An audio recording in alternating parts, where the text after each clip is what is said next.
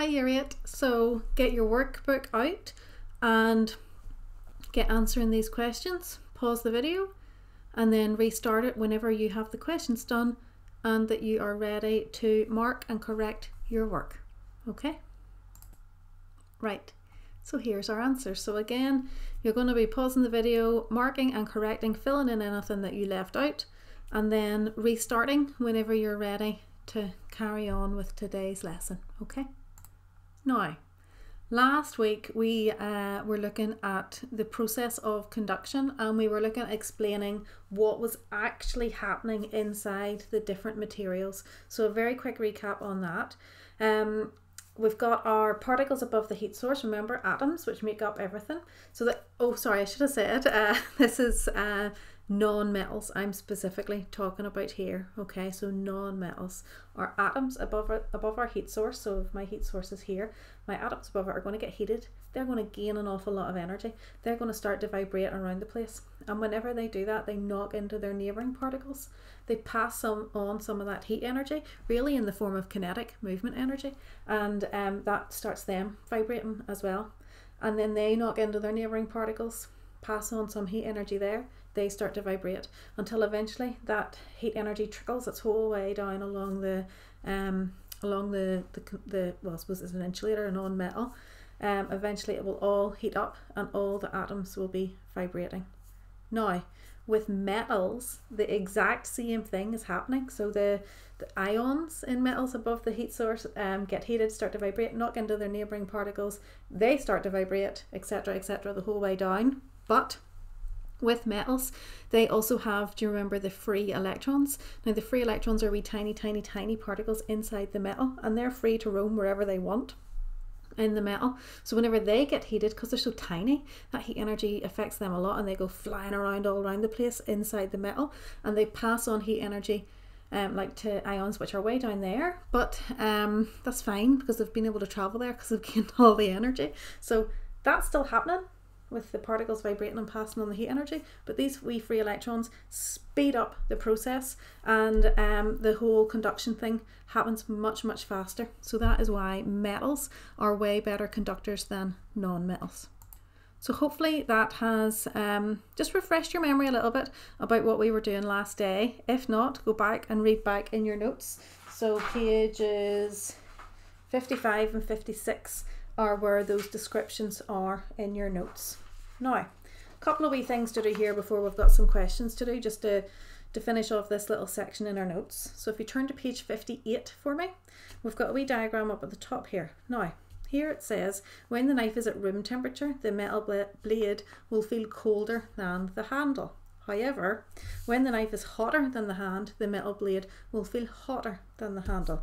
Can we explain this? Hopefully. So it's all just down to the fact that metal is a good conductor of heat, so the heat energy transfers quicker. It's also down to the fact that heat energy always travels from hotter areas to colder areas. So let's get our answer written down here. So I ended up writing quite a lot. My summary, just before we write this down, my summary is that this is all down to two things. One, the fact that heat energy transfers from hotter areas to colder areas, and two, the fact that heat energy transfers faster through conductors and slower through insulators. So let's have a look, and I'll try and make sure I give you time to pause and write this down. So first of all, heat energy always travels from a hotter area to a cooler area. Pause and write down that first one there for me. Okay, hopefully I have the first wee bit done. Now, at room temperature, so for this diagram here, your hand is hotter than the knife. So heat energy transfers quickly from your hand to the blade because metal is a conductor. So because that's happening really quickly, that's why it feels cold. Then the heat energy transfers slowly from your hand to the handle because it is an insulator. So that's why it doesn't feel as cold, because the heat energy isn't leaving your hand quite as fast. So again, pause, get that big chunk there written down. Okay, and then I ended up having to squash this in down the bottom. Whenever the knife is hotter, so after it's been in that hot water, the heat energy is going to transfer from the knife to your hand. So the heat energy transfers quickly from the blade to your hand because metal is a conductor, so quickly conductor. So that's why it feels hot to you. and the heat energy transfers slowly from the handle to the hand because wood is an insulator. So that's why it doesn't feel quite as hot, because that heat energy isn't coming into your hand as fast as it was from the metal. So okay, so again, pause, get that bottom bit written in for me, please. Now, on to page 59, we're going to be looking at why air is such a poor conductor, right? So for that, I'm just going to remind you, do you remember the process of conduction? Don't worry, I'm not going to go through it all again. But if we look here, if we look at all the different particles inside our material that conduction is taking place in, well, aren't they all really close together? Right? So in solids where conduction happens, the particles are really, really close together, but air, our particles are all really spread apart, okay? So in gases, your particles are all very far apart, and that means that, say one's here and one's here, well, if this one starts to vibrate and everything, it's very unlikely to bump into this one over here. So that's why conduction doesn't really happen in liquids or gases, because the particles are so spread out, especially in gases. So back to 59 then. So please do not try this at home, but it's quite cool, it does work. What happens when we hold a match a few centimetres away from a flame? So do you know what, whenever we're back in school, we'll try and show you this, okay? So what happens when we hold a match a few centimetres away from a flame, like beside it, the heat energy doesn't really reach the match, so it doesn't light the match. However, if we like hold it above it, it will. So the heat reaching the match head is not enough to light the match, and it's because air is such a poor conductor of heat. It's terrible because the particles are so spread out. So that's all we're going to be writing in here. Explain why air is a poor conductor or a good insulator. It's because the particles are spaced very far apart. Now, if we look at these, so get that written in. If we look at these wee diagrams down here, we have to think where the trapped air is. Well, if you look in the winter time, I suppose any time, but particularly in the winter, you'll see birds ruffling their feathers a lot. And what they're doing is actually trapping a lot of air in between all their feathers, because it's going to help them stay insulated and stay warm, because air is such a poor conductor. So let's write that in.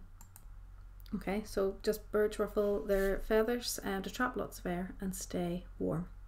The next wee one that's printed very dark, but it's someone skiing down a slope.